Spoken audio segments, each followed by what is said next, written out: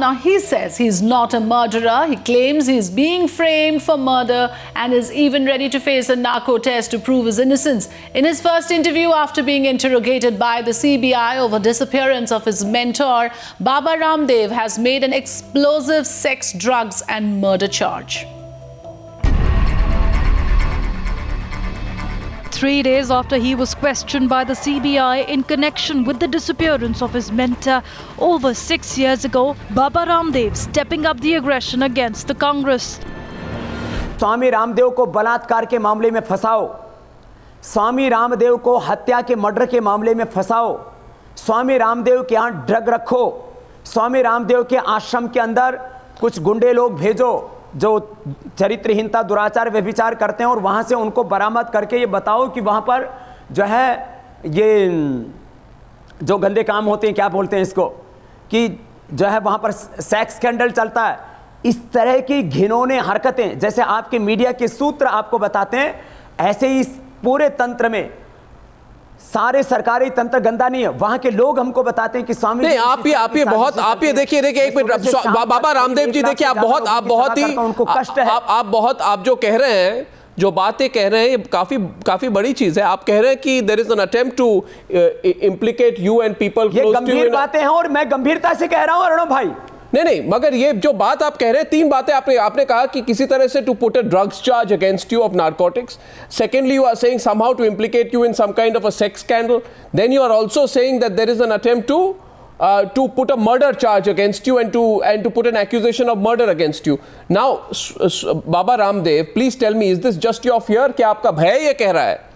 क्या आपको डर है इस बात से, या किसी तरह से जो संदेह है उसका कोई जो संदेह है, जो संदेह की बात कर रहे हैं, उस संदेह का कोई बेसिस है कि सिर्फ संदेह है या डर है? देखो अर्णव भाई, देखिए आप, पहली बात तो यह है कि मुझे कोई डर होता, मैं डरता तो ये काम ही नहीं करता जो आज कर रहा हूं। The past is back to haunt Ramdev.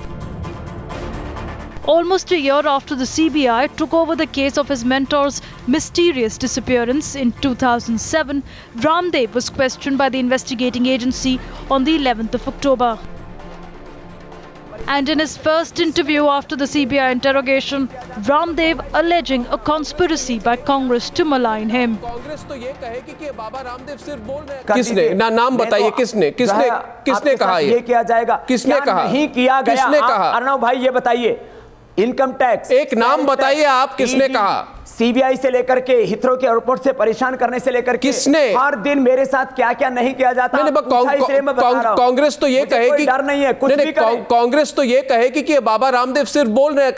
Baba Ramdev जो ये बात कह रहे हैं, इनके पास कोई प्रूफ नहीं है।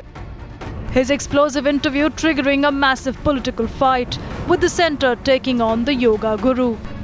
I mean, if he wants to go off the charts because it gives him some popularity, that's entirely his call.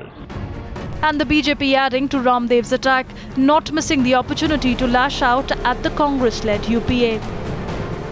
But the moment he started his sit-in and protested against the Congress policies and started vociferously doing so throughout the country, then Congress got panicked.